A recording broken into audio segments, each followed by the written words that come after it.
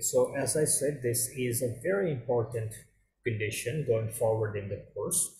So we're going to spend some time playing around with this equation, modifying it a little bit, and if possible, simplifying it. So let's try and do that. Okay. So let me write this down one more time.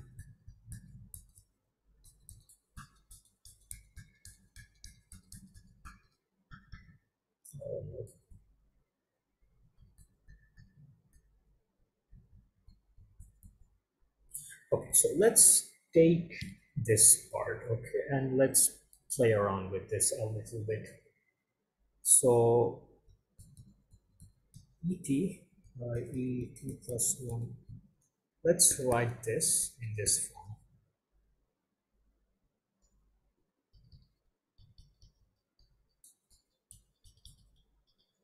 Okay. And then this can be further expanded into writing this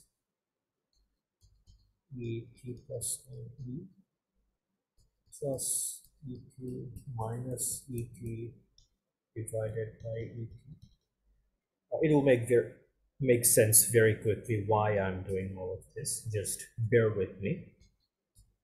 And then what we can do is separate them out, and what we get here is 1 plus et plus 1e minus et divided by et. Okay. So what we effectively end up with, if we go back to this equation, equal to, okay, and let's plug this in. So what we have here is this divided by 1 plus et plus 1e minus et divided by. Okay, so the question might be why? Why are we doing this? The expansion, what we did going from here to here to here to here, this is just simple arithmetic, okay? Simple algebra. It should be clear enough to everyone. The question is why? Why are we doing this? So let's break down what we have. This is, of course, the domestic interest rate that we have. This right here is the foreign interest rate, whichever country we're talking about. And this part right here, look at what we have. This is the expected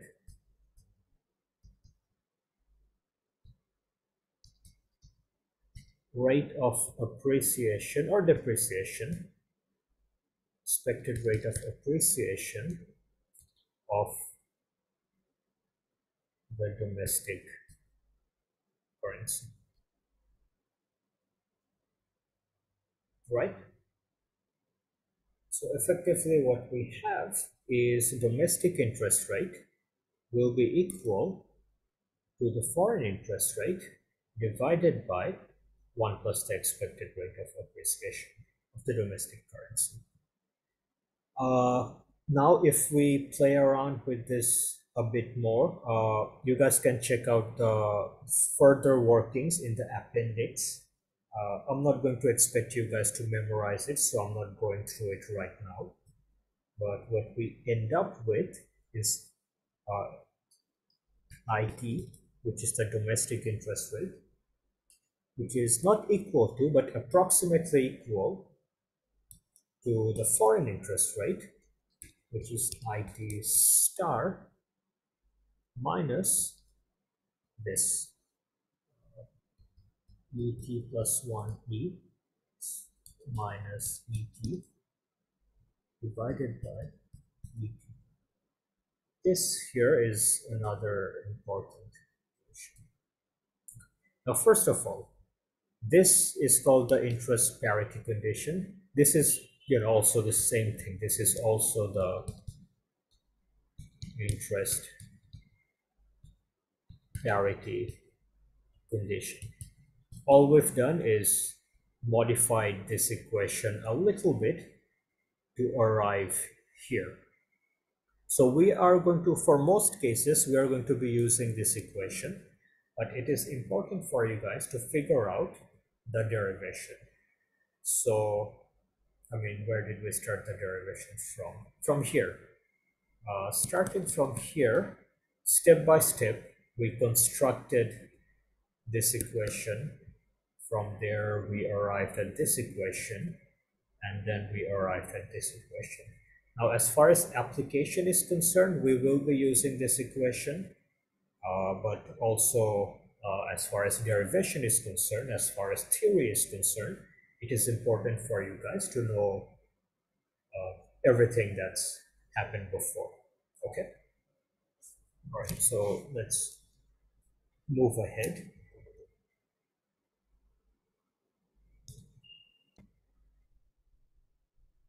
Now, suppose, let's think of Bangladesh and India again. Okay?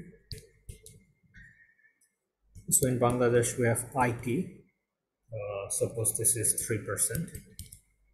In India, we have IT star. Suppose this is 6%. So in India, we have a higher interest rate. So at first glance, it might look like it makes more sense to invest in India because you get more money back. But that is not the case, right? There is more things to take into account, which is, of course, if we want to invest in Bangladesh, first we have to take our taka, we have to convert it to rupee, then we have to invest it in India, earn the money, and at the end of the day, take that rupee and then convert it back to Bangladeshi taka. And that is our return. So we can't tell anything just by looking at 3% and 6%, right? That is why this equation is important. For example, even if there is over here, there is a difference of 3% between Bangladesh and India, right? However, suppose we expect taka will appreciate by 5% over the year. Now what will we do? We know in Bangladesh we get 3%. In India we'll get 6%. But this year, taka will also appreciate by 5%. Now, should we invest in India? No, it doesn't make sense because although there is a gap of this 3%, once you invest in India, that Indian rupee, the opposite of this is to say rupee will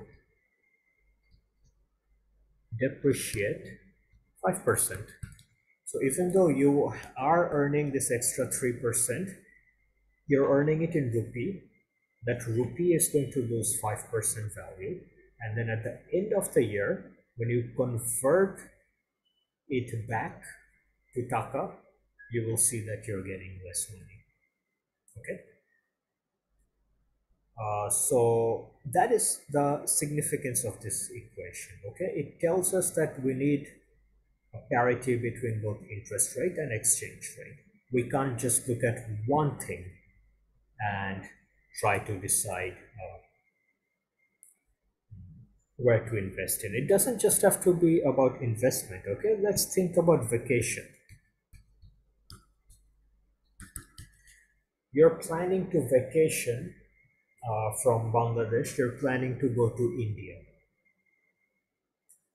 Now what you know is, let me write this down.